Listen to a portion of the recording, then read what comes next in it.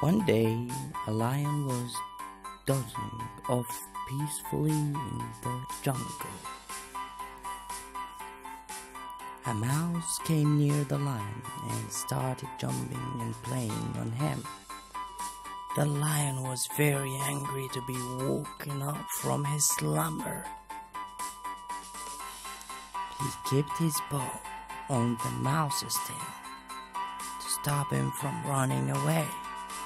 He caught the mouse and said, "Oh, you're going to be my meal now.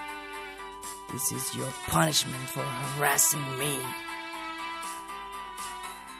The mouse begged and said, "Please, please, let me go. I promise to help you when you need me." The lion laughed at this, but freed the mouse. One day, the lion got trapped in a net. He was scared. He roared loudly, but no one came to help him. Soon, the mouse came to the lion's rescue and started nibbling at the neck. The mouse set the lion free from the trap, and they became good friends forever.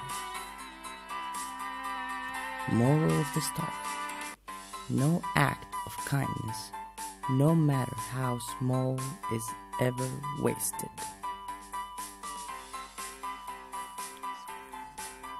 Please subscribe and like. Thank you for watching. Until next time. Bye bye.